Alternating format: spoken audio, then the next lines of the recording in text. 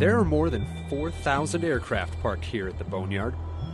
Taken together, these planes would make up the second largest air force in the entire world. But most of these planes will never fly again. They're here to serve a different purpose.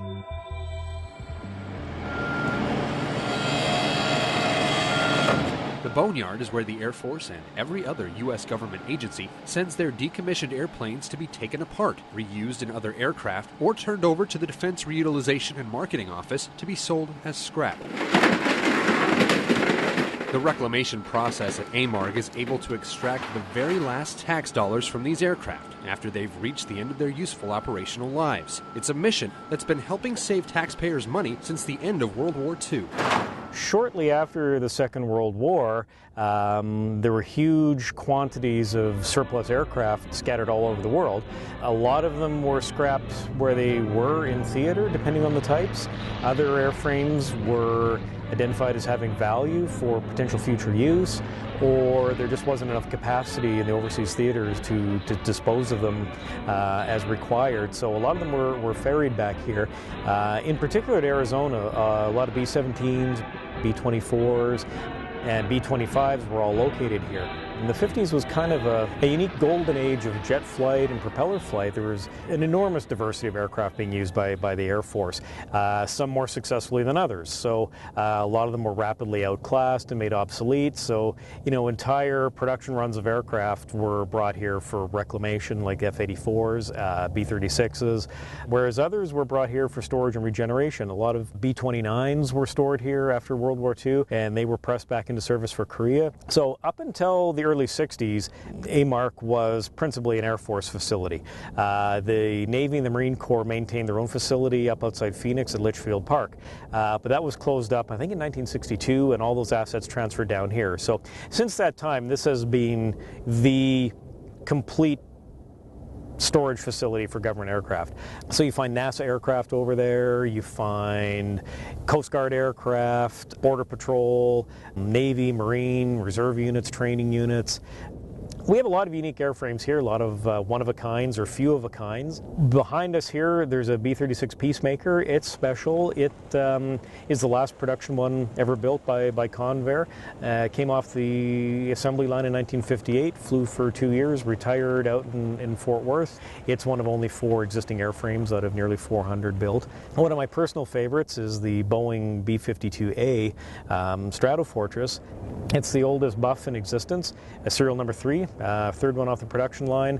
It was the principal test airframe and carrier mothership for the X-15 program.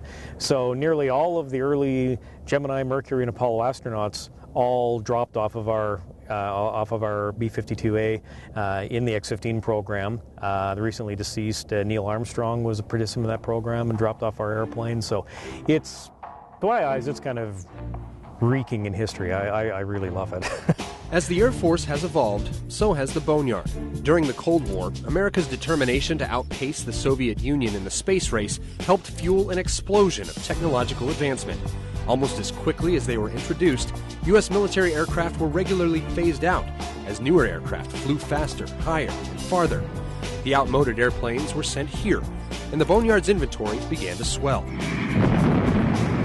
With the Vietnam War came a renewed call for even more advanced bombers and fighters. By the time that war started to wind down in 1973, the Boneyard's fleet had reached an all-time high of more than 6,000 aircraft. Today, some 4,000 aircraft still sit in the Boneyard, in various stages of the reclamation process. But the inventory here, much like in today's Air Force, is destined to change. You know, as our Air Force becomes more and more technologically reliant, fewer and fewer different types of airframes are being produced. I would expect probably in 20 or 25 years, you'd probably see less than 1,000 aircraft over there, and looking out 40 years, there may not be a need for such a large facility. There will always be a need for the facility, but whether or not you're going to find fleets of KC-135s or fields of F-15s, Probably not. There's 200 some odd F-22s. The F-35 hasn't even really come into full operational service yet, so I wouldn't expect to see any of them even twinkling at retirement for 35 or 40 years. But there's probably several hundred of them, so it's not going to be the same vast, diverse fleet that you see now. So, it is kind of the end of a golden age. Over the course of its more than 60-year history here in the American Southwest, AMARG has become something of an aviation enthusiast's mecca. Wherever you go in the world, anybody who kind of is interested in aviation or airplanes at all, if you mention Tucson, their eyes will go, oh, that's where the Boneyards are, right? Yeah, that's where the Boneyards are. And the Boneyards are here for a very good reason. Turns out the desert climate here in Tucson provides an ideal environment for long-term storage of these aircraft, with very little risk of corrosion or other damage from the elements. The ground we're on here is fairly unique. It's a very high calcium soil, very stable. When it's dry as it is now, it's as hard as concrete and very, very, very robust. And with the dry weather conditions here, low relative humidity year-round, very low rainfall, averaging about 6 to 8 inches a year in the region, there's nothing like tornadoes or hurricanes or that type of thing here to potentially destroy assets. So Tucson was identified as an ideal location for an active reclamation facility. And that year-round sunshine also makes this an ideal location for people to come visit and experience Air Force history in person. Normally, when someone wants to get a good look at some military aircraft, they have to do it through binoculars. But here at the Boneyard, you can get up close and personal with everything from fighters, bombers, tankers, lifters, just about everything the Air Force has flown in the last half-century. Our visitors almost universally enjoy the sense of adventure they feel coming out here in the desert to look at airplanes. We don't rope off our airplanes outside. People are free to get up and stick their head in the wheel well, bump their heads on a propeller, trip over a tie-down cable, run from rattlesnakes. It's the authentic desert experience out here, and it's a big part of our charm and our appeal. One of our sort of taglines is, where you can touch history, and we embrace that.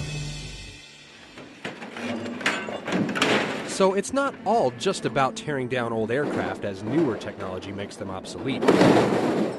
Preserving Air Force history has become like a secondary mission at the Boneyard. Along with the Pima Air and Space Museum right across the street, AMARG serves as a sort of monument to the accomplishments and innovations of the past, hoping to inspire America's future pilots, aircraft engineers, and astronauts. Our next generation of aerospace innovators, for all you know, could be wandering around here this weekend, getting that whiff of hydraulic fluid. If we can expose and encourage young people to come out and challenge themselves and find a direction through what we do here, however little, I think it's important work. Time and technology march on. The Boneyard will continue in its mission, taking custody of outdated aircraft, salvaging and reusing every part possible. But except for the small handful of aircraft that are preserved for posterity, once a certain model of jet fighter or helicopter or long-range bomber is gone, it's gone forever. A common misconception that a lot of people have with AMARC is that there's still World War II aircraft over there. We more often than you think, we do get emails or phone calls from people doing family history or have heard legend through one of their uncles or cousins that, oh yeah, there's a Boneyard out in Arizona that's got all these World War II aircraft out there. So they call wondering if their grandfather's B-24 is still parked across the street there, and we have to generally explain to them, no, I'm afraid not. I mean, it was turned into beer cans probably 60 years ago. So the idea that a lot of people have is that the Boneyard is really a boneyard, like a graveyard, where it's a very static kind of place where nothing happens. It's just a big, like some hillbilly farm in the middle of Texas with 400 old tractors laying there. It's anything but, as you may have seen. It's a very heavily engaged, dynamic, busy organization that's tasked with supporting, the mission of the United States Air Force and its allies. And that's a huge amount of work.